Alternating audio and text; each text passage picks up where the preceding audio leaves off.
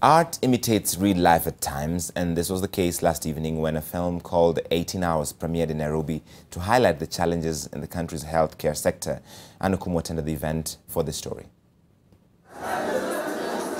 The long premiere of the Kenyan film 18 Hours was held last night. The event was graced by World 800 meters champion David Rudisha, who participated in an emergency stunt hours before the premiere of the movie, which seeks to highlight the state of emergency care services in the country. Well, I read the story in the daily paper, which is in 2015 October, and after reading that article, I felt, well, this should not be happening in Nairobi. It was a story about Alex Madaga. It was sad that it happened, and I was like, what can I do as a Kenyan to change this? Sorry about that. What can I do as a Kenyan to change this? So that's the process of how we made the film. It took us 2 years, but we are here today to world premiere.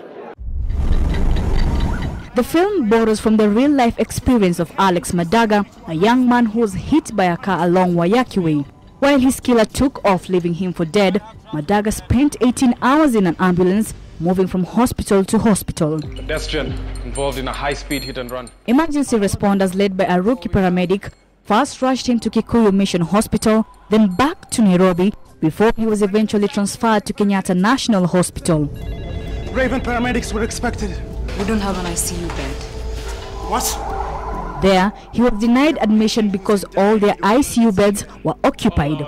While the rest against time in the parking lot, an available bed was found, but 18 hours too late. Hospital with working doctors. We need to sign off this patient to a hospital. Trust me, you don't want your name in the news with blood on your hands. We are hoping that we get a toll-free emergency number. We need a 999 or a 911 that works and that's accessible and that's toll-free. We are also working to educate Kenyans on how you respond to emergencies. When an emergency happens, do you call your friend? Do you call your uncle? Who do you call? You need to call an ambulance. I'm very happy to see that there are very diverse ways of trying to promote better health care in Kenya. From our side, we are strong supporters of health in Kenya. We support all the primary health care facilities in Kenya through grants that go directly to the counties, which we think is really important in creating the basis of health provision. I am not giving up, and I am not asking you to. While his life experience inspired a feature film, nothing much has changed. Emergency services in Kenyan hospitals still remain under-equipped, especially in public health facilities.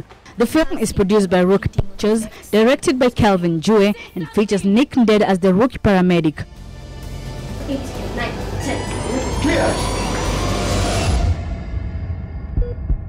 And Okumu, NTV.